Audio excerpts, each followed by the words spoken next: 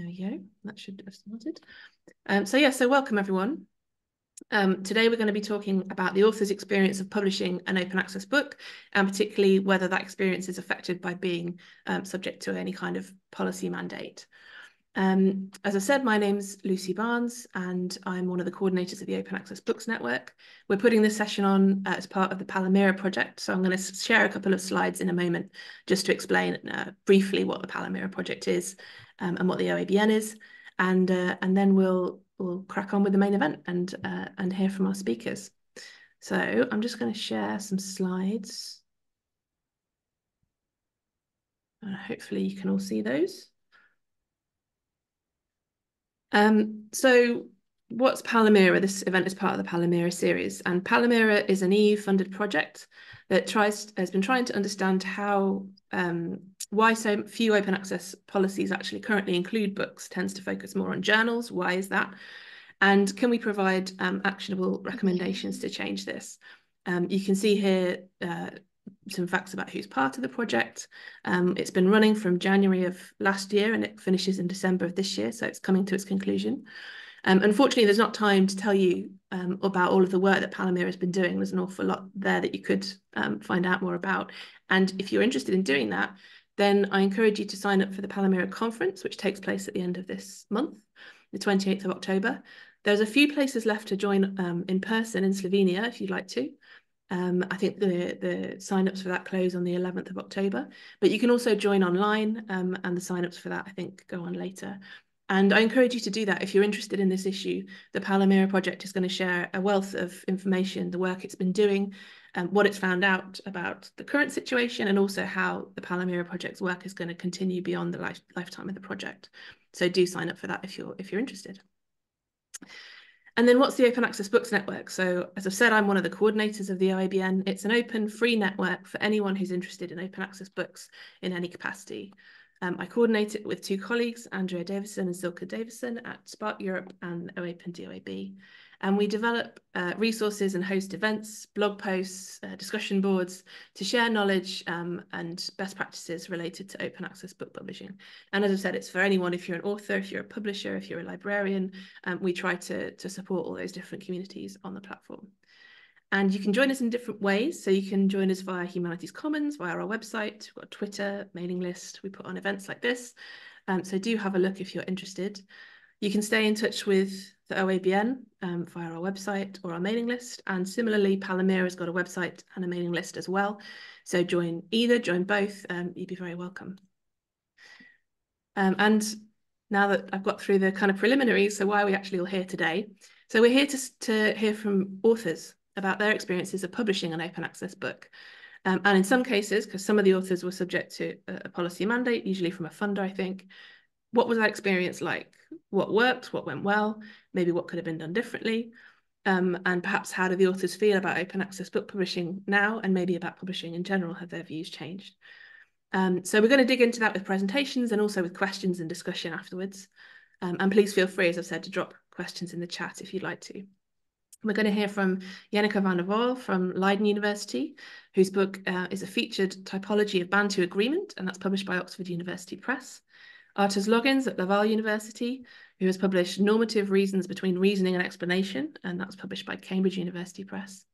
Evi Agostini of the University of Vienna published Vignette Research, Research Methods, and that was published by Bloomsbury. And Miloud Belkoniene from the University of Zurich, Rational Understanding from Explanation to Knowledge, and that was published by Routledge. And obviously, because they're open access books, you can go away and read them afterwards if you'd like to. And there's such an array of different topics there. I feel like there's going to be something for everyone in those books. So I'm going to stop talking now and stop sharing my slides. And I will hand over to Jenneke to begin. Yeah, thank you very much.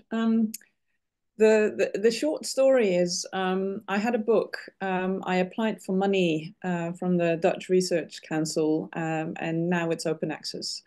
And the slightly longer version is that I was involved as a postdoc in a project in Cambridge and started the research for that book there. Meanwhile, 2 or 3 books had already appeared in a sort of new series at OUP from my colleagues at Cambridge. And therefore, I wanted to and sort of was expected to also publish in that series as it fits thematically as well. I continued working on that book during the project that I started in Leiden. And that project was funded by the Dutch Research Council. And at the time, open access was not in the budget for that, or it didn't need to be in the budget for that project here in Leiden. However, the Dutch Research Council moved to a requirement for publicly funded projects to publish open access. And therefore, once I had finished the book, I was stuck with, I want to publish with OUP, and that will not be open access, which is a requirement. Luckily for me, the Dutch Research Council organized some money to publish books open access, and I applied for that. There was a maximum of 10,000 euros. I asked OUP how I could publish this open access, and they just let me know there's a book processing charge. And that was, I just looked it up, £9,500, which came down to 11,300 euros, I think, which meant that I got that grant, so that was 10,000, and then there was 1,300 that came out of the project's money. So that was all good. Those charges were paid. That was a bit of a hassle because the money had to first come to the university and be hosted in a separate pot and then be paid to OUP. But you know, there's other people worrying about that. So for me, that was sort of smooth, as long as I pinched the right person to actually do something. And I think that really was that. I do want to add one more thing, is that another book is coming out as the result of this same project, but we decided to publish that with Language Science Press, which is an open access publisher, sort of community organized, community funded in a way, for linguistics, and that requires a bit more. Well, I was about to say that requires a bit more effort from the editor or author. Is not really true, because correcting the proofs from Indian copy editors that happened to be working at OUP at the time that my book was being copy edited also required some effort and time. The only downside of Language Science Press is that you have to work with LaTeX, which I didn't, and I'm now getting into. Yeah, so that's my story. Thanks, Jenneke. That's great. Very interesting. And our next speaker is going to be, oh, hang on. Sorry, there is one question here from Elio. He's asked, why not Leiden University Press? Precisely because the other books in the series were already at OUP, so that's why that book, as being part of that series, needed to be at OUP. And then for the second book, I suppose visibility is the reason for choosing Language Science Press, and known quality. Not to say that Leiden doesn't have doesn't organize quality, but the sort of network and visibility. was the reason there. So kind of a community of readers that's already aware of that press. Okay, thank you. And then Arturs Logins, would you like to go next? Yes, thank you. Thank you for this opportunity to share my experience on publishing an open access book. I don't have slides, but I can share the page of my book from Cambridge University Press. So oh, I have to send a request to share. Sorry about that. I should have given It's okay. Sharing rights. I've not had a request, but I'll dig into that, Arturs, if you want to carry on. Yeah. So my experience was sorry, the request went to me, so you should be able to share now. Okay, thanks. Okay. Oh yeah, I see. There we So go. here's my book. So this is the web page. You can visit it at Cambridge University Press. Normative reasons. It's open for everyone. You can dig into chapters by chapters or have a PDF of the whole book. It's quite nice. So the layout is quite nice. You can download it, whatever you want. You can see some metrics which are not like all that there is, but it gives you idea of your audience, and that's my book. So right, about my experience, it's I would say it was overall positive, and I'm if I were to do it again, I would do it again. I think it's a good idea to publish it openly, but I still have also I met some unexpected I would say not obstacles, but there were some unexpected events that made the experience a bit more time consuming than what I expected. So I can tell a bit about that.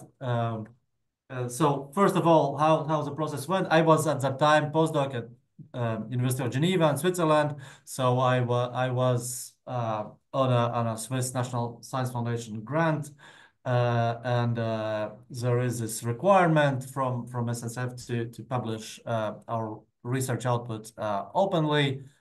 At that time, as I remember, the requirement was still, I don't know what the requirement is right now, but at that time it was quite flexible in the sense that it has to be publicly available. However you do it, it can be either on the database of the foundation or on your own database, but not like commercial database, but on your own webpage or somewhere. It has to be open access. So I was in the middle of this project of writing a book, and though I tried to understand like how should I what am I supposed to do with respect to this requirement for my book, like open access requirement for a book, and I asked Swiss National Science Foundation, and as it happens, at that time they launched, I think that was the first or second year they launched this new project funding for open access books. There was already like a way to finance your articles, but the new thing was for books, and I applied for this funding, and I obtained it, and I'm super grateful to Swiss National Science Foundation. I think that they're doing great job giving important amounts of money for making research public, but it also was not as smooth as I expected. One thing that complicated a bit things were that there was a moment when my book manuscript was accepted by Cambridge University Press, and I wanted to go on with this open access publishing, and I still had to wait for some 6 or so months before I get an answer from Swiss National Science Foundation, and in this in between time, I was unsure if my book will go to as open access or not. Should I like I couldn't move on with the project. So there was a bit of I would not say stress, but there was a state where I didn't know what will happen with this book. So the process was not completely straightforward. Thing that was a bit more perhaps the thing that took even more of my cognitive energy was that there was some incompatibility in like how exactly the payment will proceed in between Swiss National Science Foundation and Cambridge University Press. Cambridge gave me a quote. It was in pounds, so I had to pay 11,400 British pounds for making my book open access. But Swiss National Science Foundation gives money in Swiss francs, and they are strict about that. They are not sending any other currency to anyone. So I had to calculate how much exactly I need to ask, and then I had to include like taxes, like 20% taxes on what I had to make some calculus, and then I had to hope that there will not be that much of fluctuation in between the moment when I submit my product and the moment I get the decision.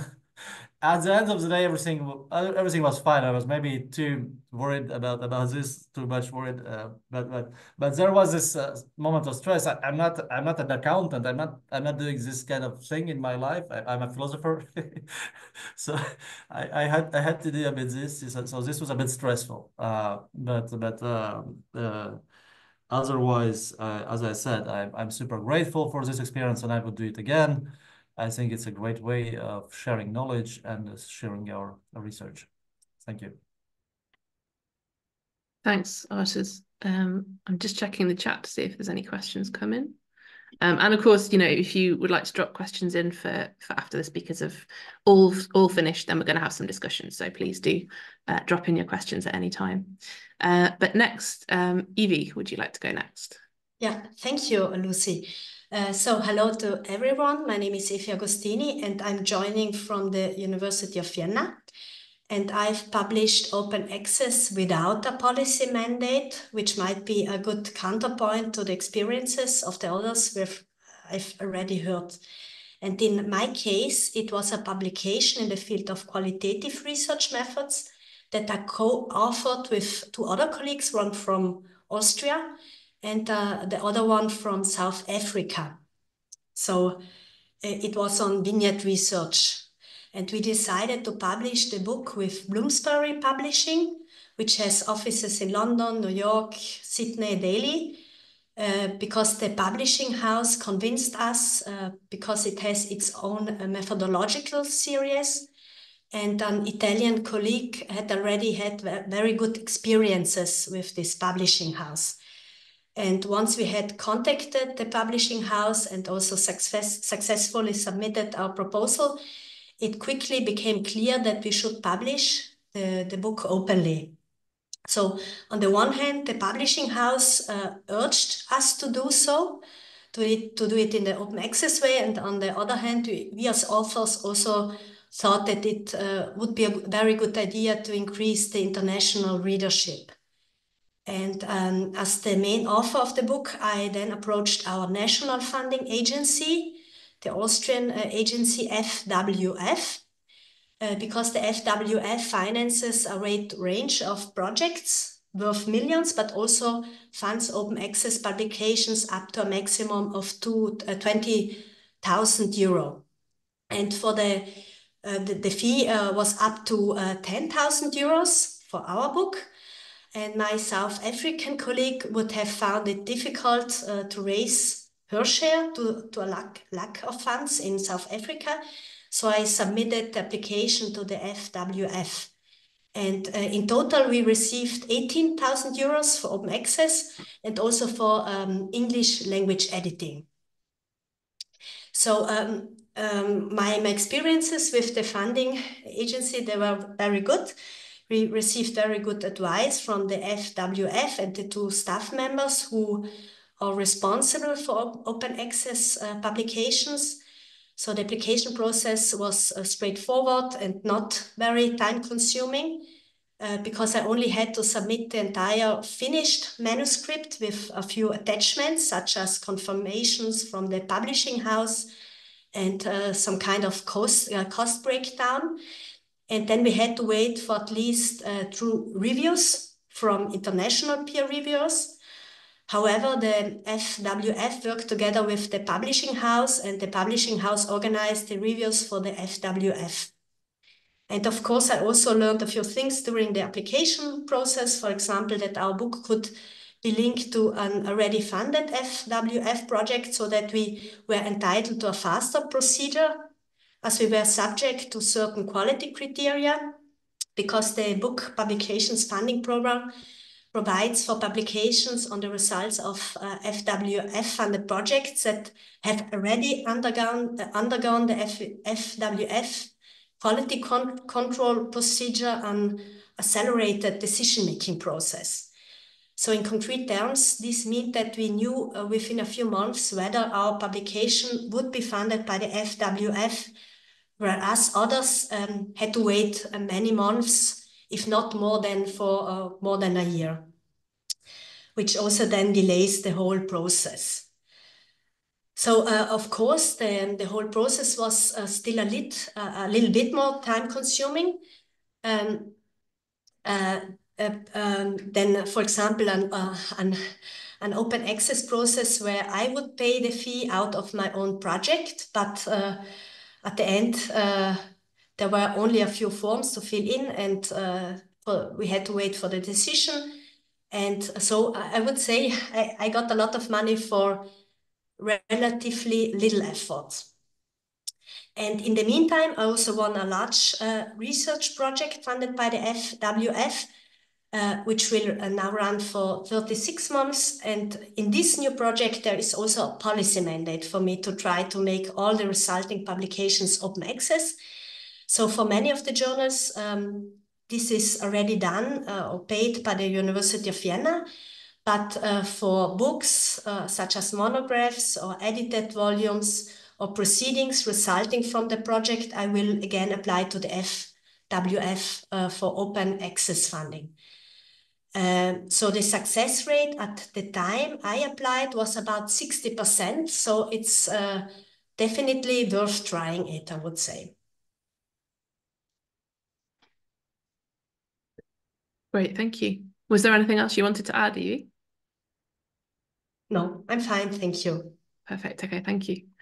And so our final speaker, Miloud, would you like to go next? Yes, of course. So yeah, thank you for inviting me to share my experience, which is as I'm also a philosopher working at the time with Arturs in Switzerland, will be quite similar to the experience you share, although slightly better, I think, than his. So basically, the book I published was written during 2 successive postdoc positions financed by the Swiss National Science Foundation, the SNF. And as Artur already said, I mean, so the SNF is somehow quite flexible when it comes to requirements with regard to open access publication. They've this system, if I remember well, either you have to publish what they call green open access, which means basically that you have to wait an embargo period, depending on whether it's a book, a journal, and then put it on a public database, or you have to go for, or you can go for what they call gold open access, which is basically you pay a fee and your book is directly available after publication to everybody who is interested by it. So in a way, I didn't go for the gold open access option because I was required to, as I had the option to go for the green option. And so after I finished writing the manuscript and I got a contract with the editor, I think I basically decided to go for the funding scheme offered by the SNF because I heard about it. And as a matter of fact, I think it's even Arturs who told me about it at the time, and I thought it was a good idea. So my only reservation at the time was, it's already a quite time-consuming process to write a book.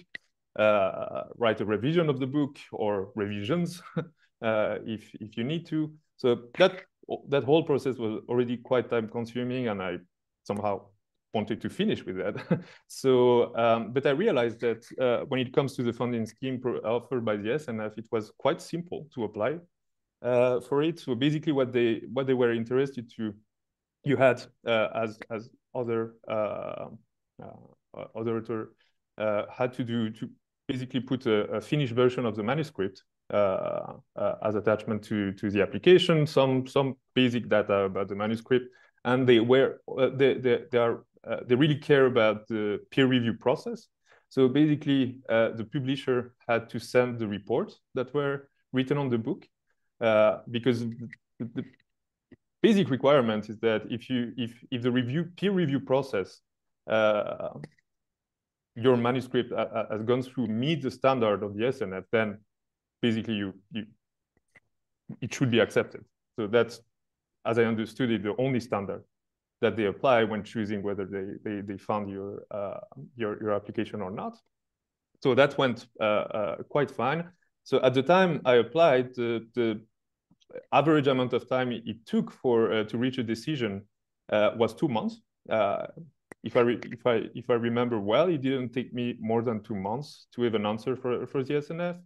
I think the processing fees with Routledge was $13,000, and the maximum amount you could ask for was, I think, around in euro it would be 16,000. The maximum amount you could ask, so that was easily covered by the money I asked the SNF. So everything at that level went really smoothly and quickly, I would say, in my case. And then, of course, it took a bit of time for the money to be transferred to Routledge. But to be fair with the SNF, I had the impression that the fault was more on the Routledge side than the SNF side in my case, where payment information got lost or something like that, and it took like much more time than it should have because of that. But I don't think it was really a problem of optimization on the SNF side. I think it was really the editor in that case that didn't really do a great job. And then quite quickly after that, the book got published, and well, I'm pretty don't know if I had something else to add. I'm pretty I was pretty happy with the experience overall, and I would do it again with the SNF if I write another book. Maybe one thing I was thinking before this presentation that could be optimized in the case of the Swiss institutional landscape would be the communication, I would say, because I basically never heard about this funding scheme before Arturs, I think, told me about it. And I would recommend really the SNF to publicize and to make this funding scheme known to authors, because I guess that probably a lot of people would be interested in applying for this kind of scheme, given also how easy it is to get the money. So yeah, if I could give an indirect recommendation to the SNF through you, would be that, basically. I mean, make more publicity about this funding scheme and make it known a bit better. Yeah, I think that was my experience. Thanks, Miloud. That's great. And yeah, useful to know, I think, the extent to which these different programs are communicated to you as authors, and also how well it's communicated, what the actual process is something that's might be interesting to talk more about. We do have a couple of points in the chat. People are curious about embargo periods, whether any of your books were subject to an embargo period, and if they were, for what reason. Did anyone's OA version have an embargo? No? No? Okay. I don't think that in my case there is an embargo period, but I would really have to check the contract, but I don't think so. My guess would be, because it sounds like all of these books were sort of kind of published via the publisher on payment of a fee, so most likely they were probably all OA at the time of publication. And then we have a question from Ivan. Many thanks to the presenters. Did your open access book have paper versions as well? So was there a paperback or hardback version? And how did the open access to the digital version influence the price and the number of physical books published? So do you know about the relationship between the digital OA version and the physical version? There we go. Jenneke's got the physical version right there. Yeah, no, I do have a physical copy, and I know that somewhere 250 libraries in the world have a physical copy of this this book too. I know that fewer copies were printed precisely because of the open access, and of course, one thing that is different is that as an author, once you pay the book processing charges and everything's open access, you don't get any revenue from the book. What's the term there, Lucy? Royalties. Royalties. Thank you. That's the term I was looking for. Yeah. So if you were hoping to get rich, then no. I was very happy that there is actually a physical book, because I know many people, and I myself am such a person who love the actual paper and seeing where you are in the book. Yeah, I think that's often the case for authors and readers. Artists, I think you've got your book there. Yeah, copy. I have a hardback and paperback. I have discount codes. No, no. Yes. Just I have to correct what I said in the light of what Miloud said. I think I said something like I had to wait for 6 months. Actually, I checked my emails, and that was less than that. I think I submitted my project towards the end of June, and release of funds were happened in 1st October or something like that, or end of September maybe. So it was less than 6 months. My mistake. But with respect to correlation between open access and physical books, I would actually like to know myself, like what the correlation is. I don't expect there to be. I don't expect that they published more physical books, given that they had also a digital version. But with respect to your royalties, one funny thing that happened is that the open access fee was counted by Cambridge as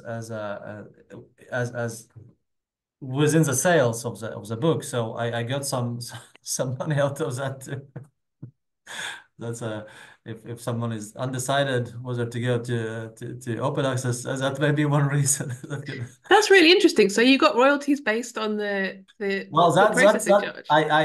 I no one told me that, but when I received my royalties, I said I was not expecting to receive that much, and I logged in my Cambridge space, whatever, and then I saw that sales were very high, and I tried to understand what was the meaning of that, and then I saw, oh, okay, they counted in this open access fees as sales. It sounds like, Jenneke, that maybe didn't happen with you. No, I was about to say, this is something that we can learn now, that when we can actually negotiate and not just accept whatever they send us. I mean, I did something, but I had no idea you could actually ask the royalties based on this open access too. Or maybe that's just the difference between Cambridge and Oxford. Yeah. I never asked for it. It just happened. I was like happy to discover it. But my royalties are like a percentage of sales. It was not a fixed amount of money. So that's how it was kind of. And Evi and Miloud, how about you? What was your experience?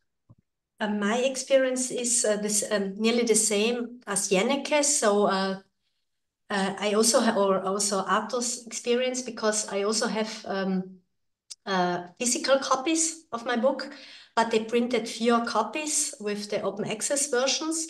But I get, and also my co-authors, we get royalties for the paper versions of the book. but there's a relation between the amount of the printed copies and also yes, it's influenced by open access. Yeah, thank you. Miloud? So unfortunately, I didn't get any money out of the open access transaction, but they printed a paper copy as well, and they are available on sale. I have no idea if there is a correlation between the number of printed version they did and the fact that the book was available open access. The royalties for the author concern only what is not in open access in my case. So the hardback and paperback version of the book. And I think the question was also about the prices. I don't think in my case it influences in any way the prices, the selling prices of the paper and hardback copy of the book, the fact that they were open access. And there's a comment about licenses. So apparently all of the books that you've published have NCND licenses, so non-commercial and no derivative reuse, unless the reader applies to the copyright holder for that. So Elio suggests, is that more open reading than open access? And I guess to sort of ask a question on the back of that, why did you choose that license, and would you consider a different license in the future, or were you happy with that choice? I don't know if anyone has thoughts, or maybe the license was suggested by the publisher. I don't know. I can go first again. Yeah, the license was suggested by the publisher. I did have reasons to do that. There are lots of linguistic examples in the book, and I do not want anyone to change those and say, look, this is what so-and-so said, because that just changes the data, basically. So that was one thought there. Did anyone have a license set by the funder or the policymaker? Was that part of your conversations with them? I have there's already an answer about my experiences in the chat. So the funding agency, they wanted a certain type of license. In my case too, the type of license was suggested by the SNF as well. Yeah, so same for me, yes. And did you have any thoughts of your own? Did you want to push back and say, oh, actually, I'd rather have a different license, or were you happy to take that suggestion? Honestly, I didn't think too much about that at the moment, I have to admit.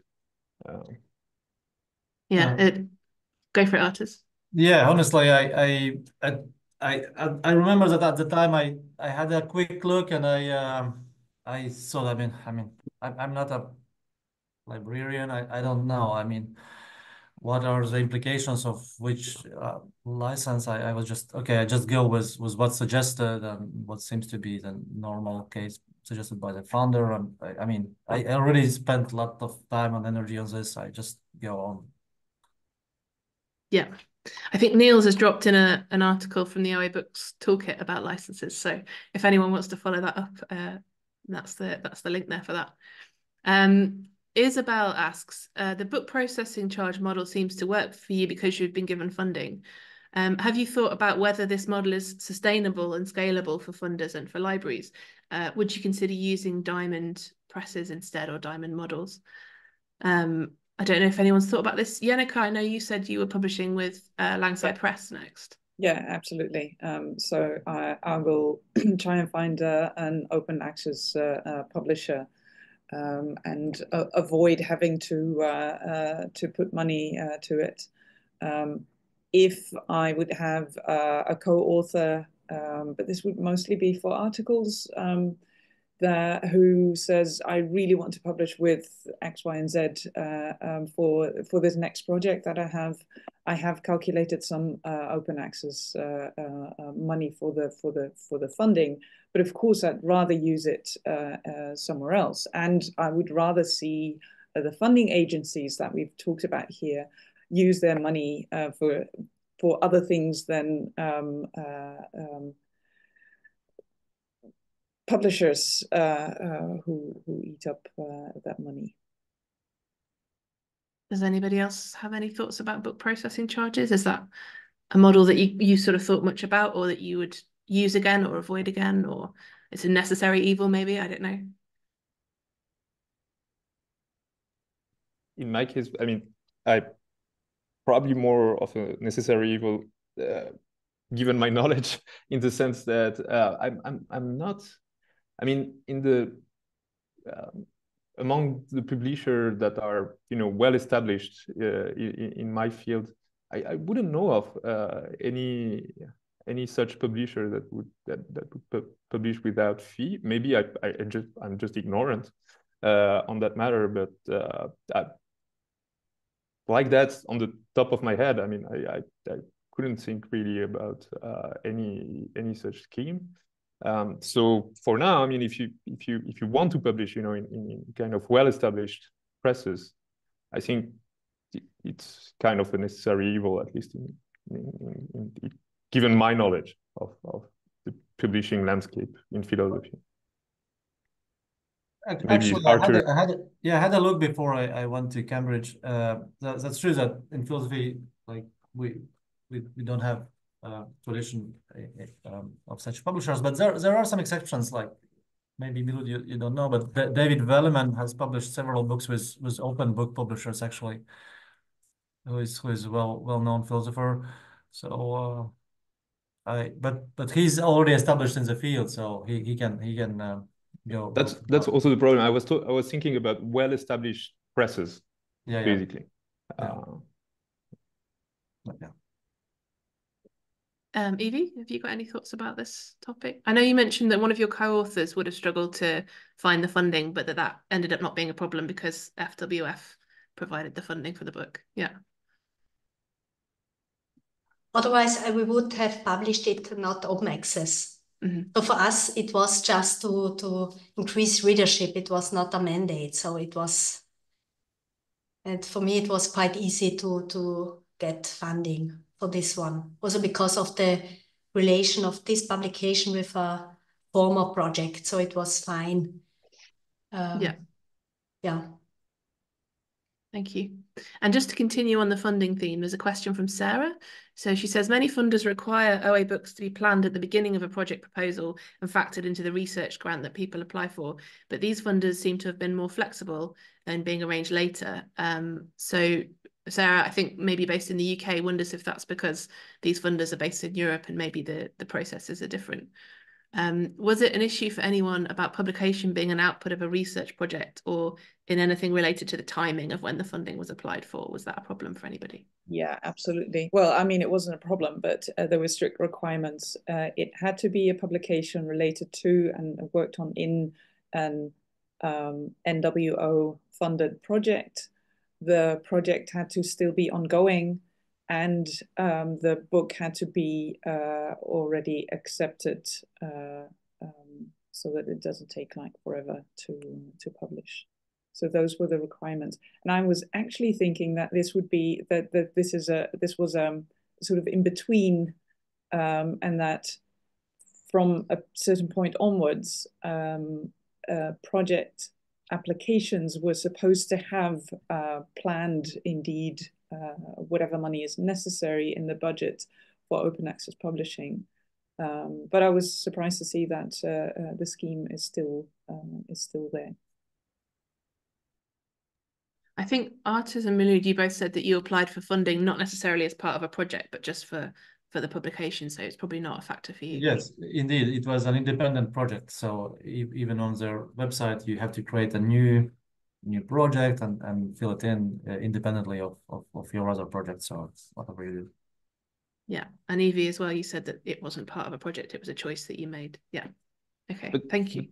I think there are some restriction with regard to the SNF. So I checked 2 days ago on the webpage, on the OA book webpage, and I think basically, I mean, it has to have some relation with a SNF funded project. I mean,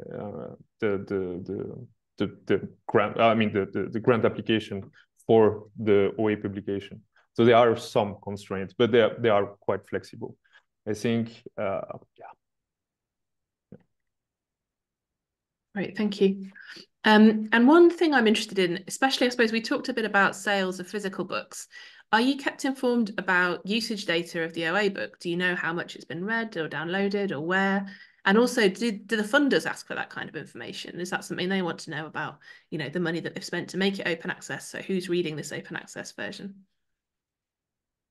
I don't get the information automatically, but I needed to indicate the impact of my publications for a next project proposal. So I did actually write to them and ask, do you know how many books have been sold and how many times it's been downloaded from your site and other sites? And they could give me partial data on that. So it's stored somewhere. It's not that I automatically get updates like who sold another book. I can see this information on the website where the book is, where you can have access to the book, so the downloads, the number of the downloads.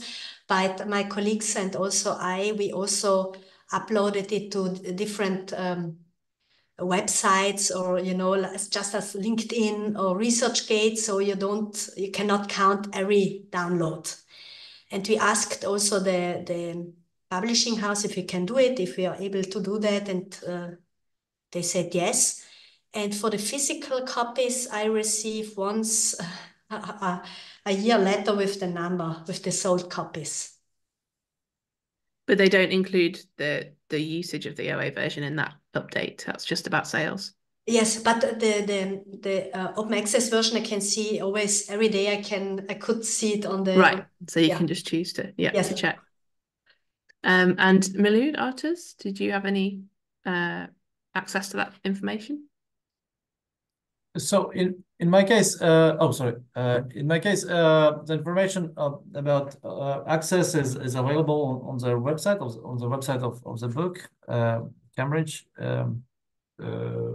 So everyone can see it, like the number of downloads you have for the book, number of access to summary, something, and I guess that's it. Book summary page views and book like overall downloads, and you can also see the data for every month since the publication went up.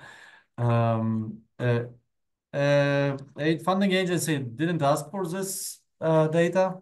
At least in my case, I never had to show that.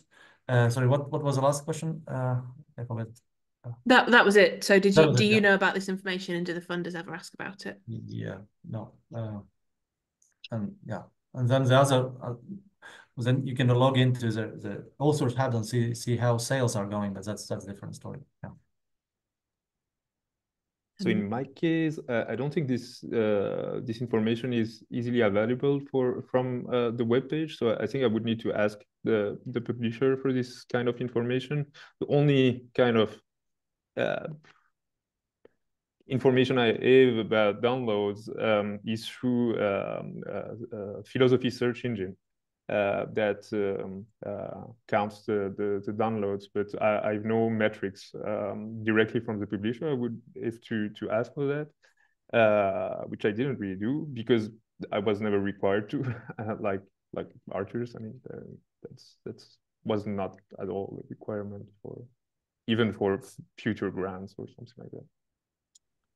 One interesting thing that I see in the sales page, and which always raises some questions, is like there is also there are some sales for digital versions of the book. So I just don't understand, like, who are these people who buy the digital version of the book while it can be downloaded for free. Like there are some, it's like not huge, but there are some people who buy it. So I just don't understand. But that's. Yeah. It might partly be discoverability. People might come across a version that they have to pay for and not come across the open access version potentially. Right. That could be it. Yeah. And also, sorry. When I visit the Oxford University Press site for my book, it's like somewhere hidden in a corner that this is open access. which I mean I can understand from their perspective, but that might also explain the as you say, recoverability of the fact that this is openly accessible. Yeah, some publishers make that more obvious than others, maybe. But yeah, I think that's definitely a potential factor as well. So a question from Isabel, and I'm sort of curious about this as well to maybe kind of broaden it out a bit. So Isabel asks, did you need or receive any help from your local librarians, and is there anything they could have helped more with? And I'm curious as well to know about that from the funder side as well, because a few of you, you sort of mentioned things like some of the processes were quite difficult to grapple with. There were unexpected delays. Sometimes it was hard to find out what funding was available, what support was available. So I'm interested to know both what Isabel asks about librarians. Did you receive help from those librarians? And also, was there any other support or information that you got from anywhere else? Or did you sort of have to figure this out yourselves, kind of thing?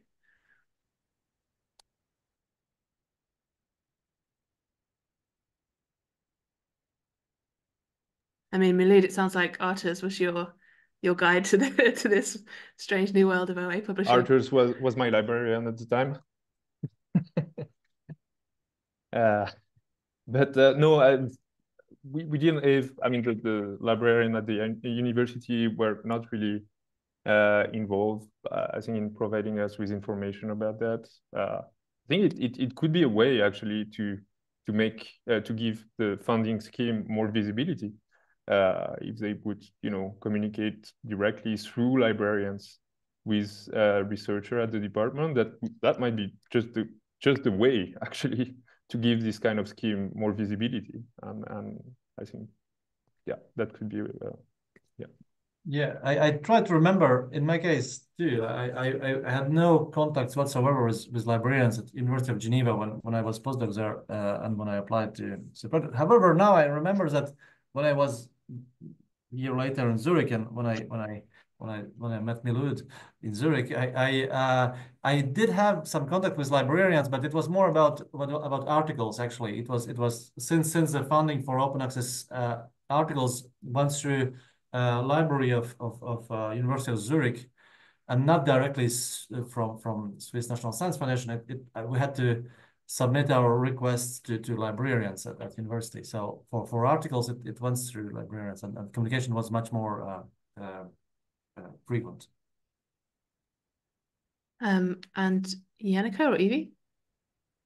I asked our library at the University of Vienna first for how if they can help me with the funding for a book, because there are a lot of helpful people and they always have a lot of ideas. And then they told me that it's possible for a lot of journals, but not for books. And I don't know if they told me, I think so, or if then somebody else told me that there's this this funding agency. And then I asked them, and then there were also very helpful people there, and I could always call them and ask, and it's also described very nicely online how you can get the funding. So it's for me it was very accessible. Thank you. That's good to I know. don't remember being in contact with the library or librarians. But we have a special grant officer at LUCL who made me aware of the possibility of applying for the funding for the open access book. Okay, thank you. So we are running out of time, but there's one question from Elio that maybe we could all answer quickly, if you wouldn't mind. So he asks, I think it's a he, apologies if that's not correct. Have you put your books also on the repositories of your universities? I can't remember. I would have to search, sorry. I think I didn't. Probably, maybe I should do it. But I basically assume as it is freely available from the publisher website and from search engine specialized within our field, should be easily accessible for everybody. But maybe I should actually. I didn't either. I didn't put book on the repository. Evi? No, me neither, but I also didn't see the need for it, because we have a data bank with all the publications, and there I put the open access links, and I had to put it on the repository of the funding agency. So you have it also there. That was one of the prerequisites. So not at the university, but yes, maybe I knew about it, but I didn't find it helpful now at this moment. Or Okay. Thank you. So I feel like we could actually keep going for ages. I've got a list of more questions that I was hoping to ask, but unfortunately we've hit the hour. So thank you so much to our 4 speakers who've given up your time and shared your experiences with us. It's been extremely useful for me, and I hope for everyone who was listening in as well. And thanks to all of our audience who came and listened and given us your attention and your questions. We will be sharing the recording probably next week, I think, via the Open Access Books Network channels, and also potentially via the PALOMERA mailing list, if I can persuade Ursula that that's what we should do as well.